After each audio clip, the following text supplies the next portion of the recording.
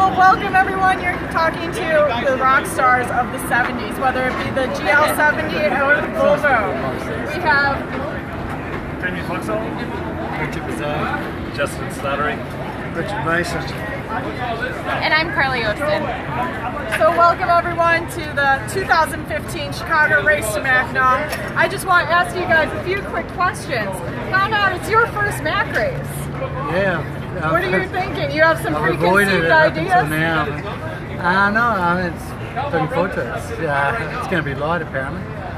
I've heard about the flies. Apparently you get a lot of flies essentially in this race, which worries me. there's no Australians, so we're okay. Yeah. Why now? Why is it taking you so long? Sorry? Why is it taking you so long? Why now? Very good question, I don't know. It just pans out that way sometimes, so I'm not sure. Sounds great. Well, you've been to Chicago. You all have experienced racing here before. If not the Mac, then one of our other races? Or is it anybody else's first time? No, we've done the best time. Yeah, a newbie. another newbie. Happy to be here. What an awesome backdrop. Can't get any better than this. Maybe a little more breeze, but we'll deal with it. It's going to be better tomorrow. Yeah. There's not much fun. So, are it's you all all better when you get to Mackinac. Apparently. What's the bar there? I mean, Pink pony. It's all about a pink pony. You go straight there as soon as you hit the rocks. Apparently, yeah. No, we're not going to hit any rocks. I'm sorry. But actually, It's a very touchy subject for Richard right now, hitting rocks. So. You're doing the Yeah, super finished Mac, the odd aren't race on rocks, I think, Rich. We're going We to won't go the the top other. down the other side of this one, so we're here on before we get up here, I think. you? And that's more Volvo length race for you. We have to talk to this guy. He just finished the Volvo and won it, so Now you're getting right back straight off into the ocean it. into a Right lake. back in, yeah. But we might have to stop in the pink pony just for a quick view before we head down back to Europe. We'll see how we're going. We've got a lot of time in the bag to do that. But. So like this Chicago man, he's double winner of the Volvo Ocean race. He only finished last week and he came straight here. That's how important this race is. No rest for the wicked. There you go. He's quite wicked. It can be at times. Yeah. Now you two are racing together on the same boat. Yeah, we're three of us, Damian, Richard, and myself are on Mostro, so. Are you all going to be on the same watch? Are you going to get along, or? No, we're not going to get along. We're on. So we've had to put 5 different watch systems for 8 people. None of us get on. a photo bomber? Yeah. It's good. We got a really nice bunch of people actually. It's going to be good. Which Richard? We're not going near him. He's going to be with a boat full of flies the whole way up to Mackinac. What do you want, Richard? The classic. We're doing the Great Lakes 70 program. And you're with a 70 that was just rebuilt by his Apparently. family. Yeah, very How do you retro. feel getting back into a boat that has a little less time together, just bought over the winter? It'll be interesting. Leave it at that. So this is your first Mac and your first sail in Chicago. How are you preparing for that? What sorts of things are you doing and how does that compare to your races in the past?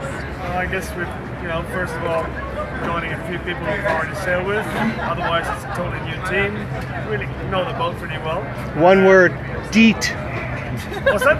DEET.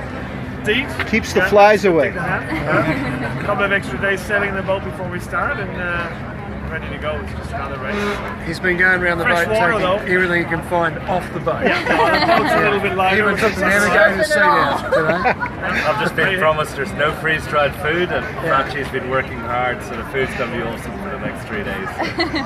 So is that the major difference between this and your typical ocean races that you've been doing? The food and the gear, maybe? The fresh water. Fresh water is going to be Throw the lovely. gear and we're on a lake. This is only 300 We can drink the water from the lake. That's pretty unique. You just filter it straight out, right? Yeah. Now, what are some of the challenges of sailing on the lakes as opposed to the ocean? Because Mostro was obviously built for ocean racing. It has a very small degree of acceptable conditions here. Well, she needs the wind, and sailing on the lakes is very different to sailing at sea. The weather systems and all the local stuff it takes a bit of getting your head around. And now she was also purchased to break speed records. You need wind. How close are you going to get this year? I know, it's not enough wind for her to do that, but if she had the right conditions, I'm sure she could. And now, what are you guys seeing in terms of weather? Do you guys have any insider tips that we should be aware of? A certain time when the wind will pick up and clog on? We're hoping you're going to give us some insight. You can tell from our accents you're not from around here. We've got enough background in this stuff. We should be able to pick up. On a serious note, we've just had a weather briefing with Matt Mackinac, your navigator, and I get the feeling that you know more about the weather than he does right now. So.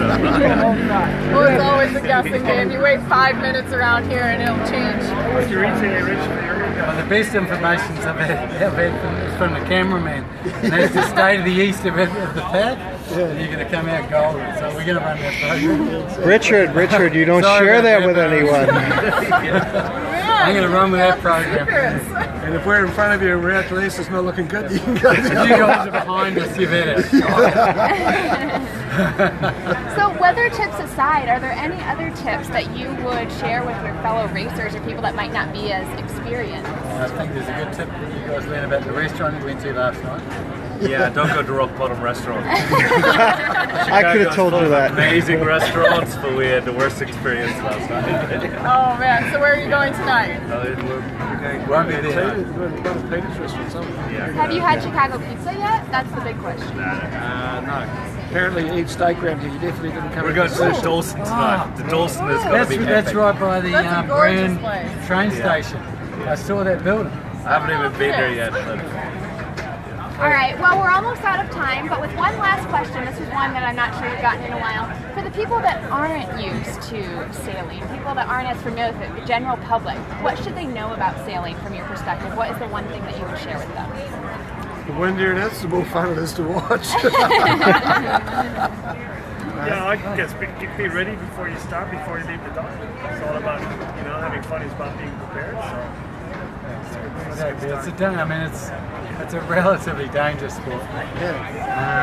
Relatively, it's not like motor racing, honestly, but yes, I think preparation and Be ready for everything. Yeah, keeping safety in mind. On an offshore race, always keep it in mind. knowing your crew, being part of a group of people. And Have a good plan and be prepared to change it 10 times a day. don't get too stressed. Amen. It's fun out there. Don't let it get you down. All right, well, thank you all so much for spending some time with us. Have a great race. Sail fast. Thank you.